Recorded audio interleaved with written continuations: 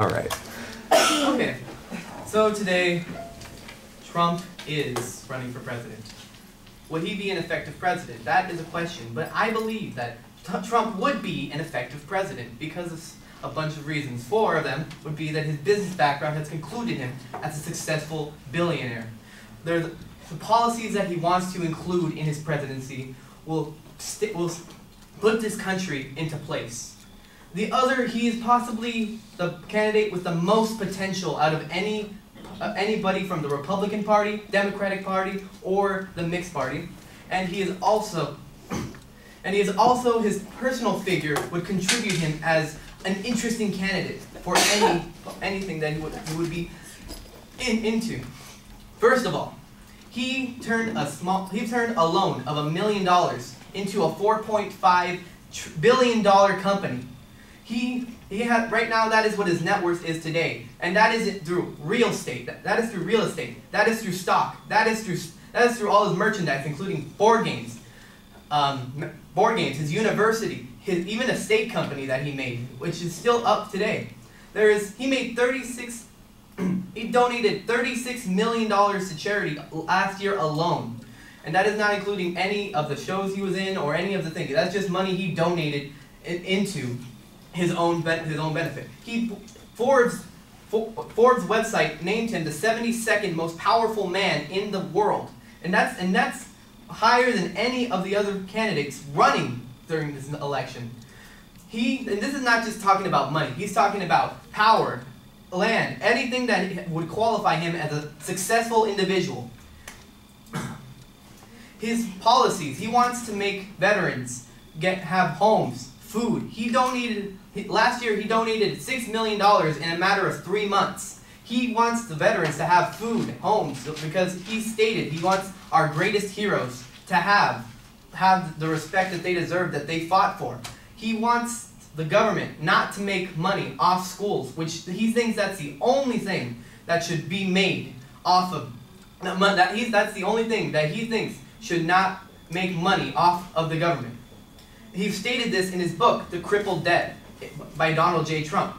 He wants to cut Social Security, health care. He wants people to have an affordable health care plan. He wants there to be something like that, what Obama was trying to do. But he wants to make the policy where he wants to make a health care plan that is affordable so people don't have to live on the streets and become homeless and lose their jobs because they don't want to pay for health care. And during the Democratic debate of July 17, 2016, Bernie Sanders stated that he wants to start a political revolution. And aside from sounding a little out there, if you know what I'm saying, later in the speech he said that he wants the money to pay for our schools, which is a double negative. That's like saying you don't want to be next to this guy, but he's your best friend. It's like, no, that doesn't make sense. Hillary Clinton said that in that same election, in the same speech, that she was pro-guns, and later, half an hour later, said she was anti-gun, which is also a double negative. In the most recent Republican debate, Trump was debating alongside all of the Republicans. Ted Bush stated that he wants to abolish health care and have nothing where no one has health care, whether they pay for it or not. And Ben Carson, off the speech, stated that Obamacare is the worst thing to happen to America since slavery. And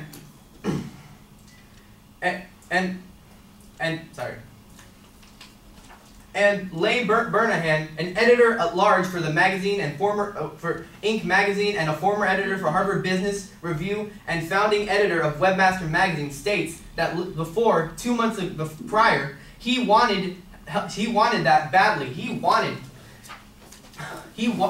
health care. He just didn't know how. Now that he knows it's impossible for him, he doesn't want that. The same person, Leigh Buchanan, states that Trump has 6 characteristics as the same as Pope Francis. First of all, he is authentic. He is a deal maker. He is a populist. He is a maverick. He is charismatic, and he is fearless. And this is what brings Trump up today. That he's trying to stay relevant with the times. He is on television. He has his own TV show since 2001, The Apprentice. He donated $700,000 a year in a 13-season run, which made it out to donate $10.4 million to charities that weren't even his own. He donated to other people's charities that people raised. And what makes him a relevant president? Throughout this entire controversy, throughout this entire debate, everything, he still is winning. Oklahoma, he has plus 13 points. Massachusetts, he has plus 31 points. Alabama, he has plus 23 points. Georgia, plus 19 points. And this is why. Why? Because people believe that this man can actually be president. And that is why Donald Trump would be an effective president for the United States.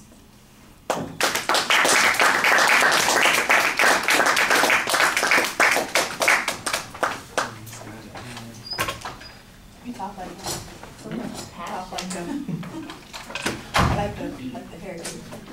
Oh, but that's one bad thing about him.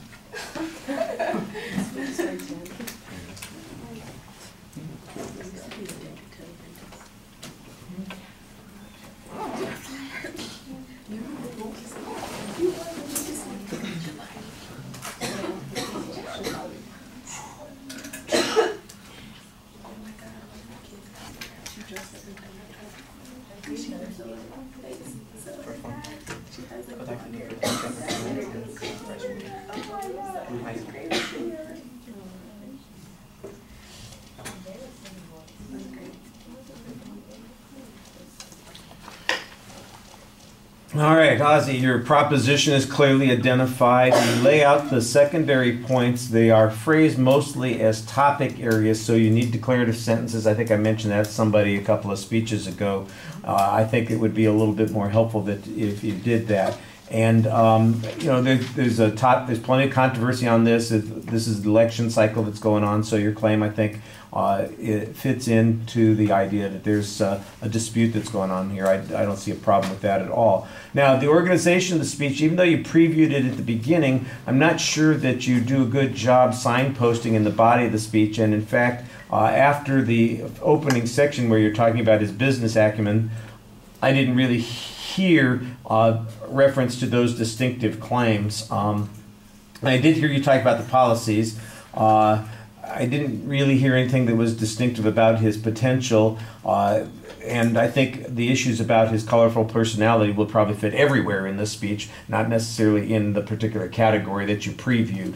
So I think that that's a little bit problematic. Organizationally, it breaks down a little bit during the presentation.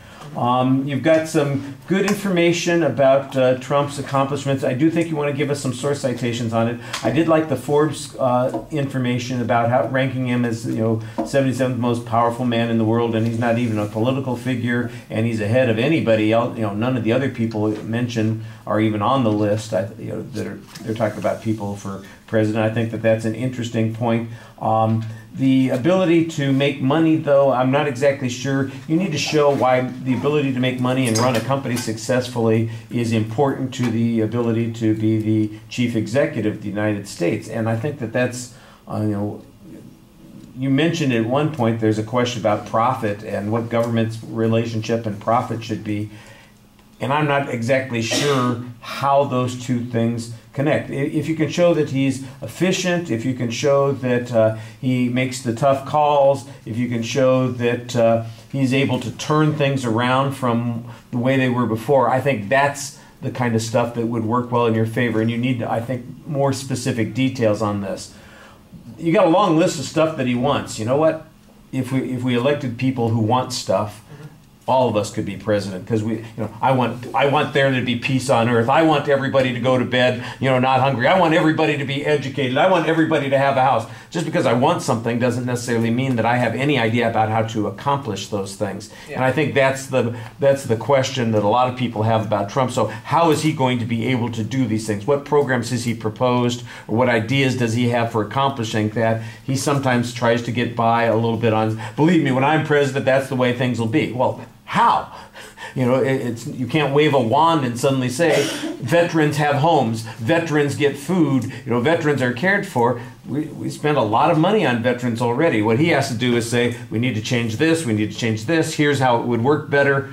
Give us an explanation. I think there may be that kind of explanation out there, but I don't get it in your speech. And so I think you need to do a better job explaining that. You had this whole section where you started talking about what Bernie Sanders and Hillary Clinton were talking about. I have no idea how that fits into your argument. It just felt like you were off on a tangent there, and so it's not really tying into Trump. I guess it's got something to do with how politicians are typical in that they maybe are hypocritical, or they contradict themselves or something like that. So why does that make Trump better? I'm not sure. If he's less hypocritical, or he's just like them and he does the same thing, so it's not a big deal that he's that way. I don't know how I was supposed to take all that information. That was not very clear to me. I thought that you need to get a couple of things more accurate. It sounded like you had some quotes that you were presenting. What was the guy's name? Bucknell, I think. They sound like paraphrases to me instead of direct quotes. I know one thing is true. It's Jeb Bush or Ted Cruz, and I don't know which one you were talking about because you referred to Ted Bush. And so I don't know which one is the one who wants there to be no health care and doesn't give a flamin' poop about it. You need to, and you need to make sure that you get that quote accurate, because that sounds like that came from that person that you were quoting before. And again, it sounds like a paraphrase as opposed to a direct quote. You're much better off using direct quotes on those things. I thought you do a good job speaking. You're very passionate in the way you express yourself and enthusiastic, and I think that will carry a lot of things, but you got to build the argument too to go along with that. All right, thank you.